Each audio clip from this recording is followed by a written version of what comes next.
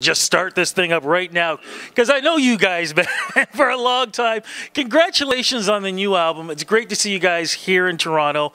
How does it feel getting new music out, man, after all these years? I mean, you guys are considered an institution now, man, when it comes to country music. Well, I think we should be in an institution. Be in one for sure. It's great, you know. We take our time making records and recording, but it's because, you know, we love the music, we love the fans. We don't want to give them anything but the best. Yeah, and you guys definitely give out the best, man. When you think about the legacy of this band after all these years, and now you got so many great country artists coming out of Canada, and these guys look up to you guys. They listen to your music. They're just like, yeah, you guys have influenced us. How does that feel? That's really a weird feeling to have other artists say that we influence them, and I guess it's a point of pride, and it inspires us to want to do better and make better music. Well, you guys definitely make great music. Tell me some of what it was like from when you guys first got together, and say the evolution of what the band has become today. Well, for starters, the three of us are still together, which is, you know, a miracle in itself, because, you know, a lot of bands don't make it that far. And I don't know, just between the three of us, I think our musical likes and dislikes have kind of changed. But we were just saying earlier that no matter what we try to record, it always comes out sounding like us. So to me, this latest record has a lot of the similar sounds as the first record, second, third. Yeah. Absolutely. Yeah, it just it evolves, but it stays within what we do. The subject matter's broadened out a little bit on this record here. You know, first single, you know, "Crazy About You." It's a love song. It's what every guy wants to say, what every girl wants to and needs to hear, and you know, it's got a lot of us in it. I want to get into that, and I want to get more into the album too. But you know, the lead single, "Crazy About You."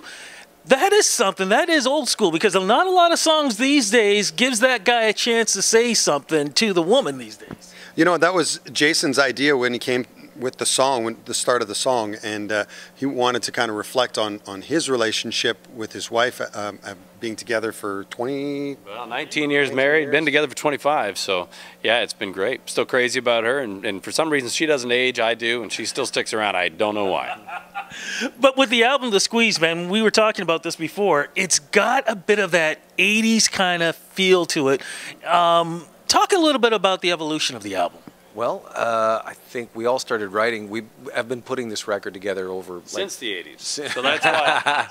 For about 3 years, you'd say. You know, yeah. We've been kind of coming together and throwing ideas into the pot, and I mean, it still happens organically, even in, you know, the world of technology and how records are made these days. It's still a pretty organic process, at least with this bunch, anyway.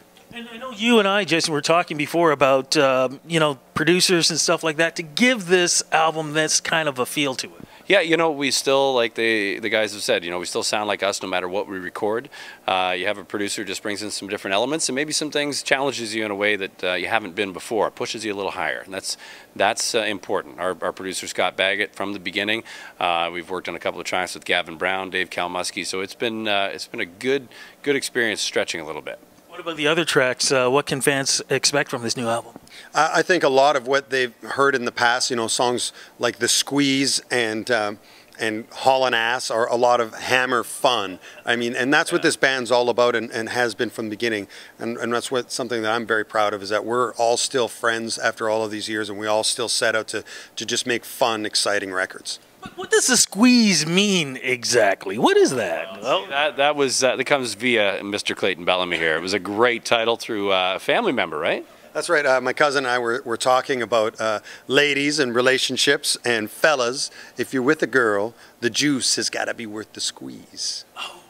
Oh, love that. No, I love that. No, you know why? Because like I said, man, I'm old school, okay? And I just feel like the kids today, they always have to go through Facebook and Twitter and all this stuff to meet ladies.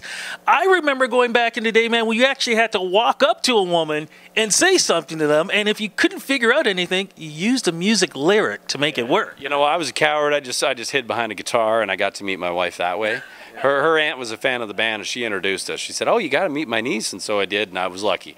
So that's how I did it. I think we all used our music as much as we could, right? I'm trying. I walk up to the girls. My name is Clayton. I play in a band. It's more impressive, like when he's in the moment, but you get the idea. Yeah, I get the idea, but I got to get one more idea behind this one. Oh, I had to trick my wife into marrying me. She didn't know. Yeah, she still doesn't. Actually, now she knows. Are you serious? She'll know. Well, what's going to be happening with the band now, too? I mean, we've got this, we got the album out. What's going on with tours and festivals and stuff like that? We've got a busy summer. I mean, it started off busy, and it's just been getting crazy. It's a wonderful thing, though. The folks at radio and the fans have been getting behind the single. It's just getting ready to go top 10, so we're hitting a fever pitch here, and now we find ourselves booked right up for the summer, now into the fall. So, Hammer fans, thank you. You're the best. Yeah, well, you guys are the best, too. And you've got some hosting duties coming up. Yeah, hosting the CMAO is going to be my 3rd year, and I'm honored to be there. June 11 happening in London, Ontario at Centennial Hall. The best of the best are there. Canadian country music's never been stronger, and powered in large part by the artists we have here in Ontario. So it's great to celebrate that. Man, it's great to celebrate you guys, too. I got to say thank you so much over the years and being able to interview you guys. But more importantly, man, thank you so much for what you guys have done for country music. Congratulations. Thanks for what you do. Thanks to Rudy for all your support of all Canadian country music. You're awesome. Thank you, my friend. You guys enjoy the summer and have fun. Thank you. Take care.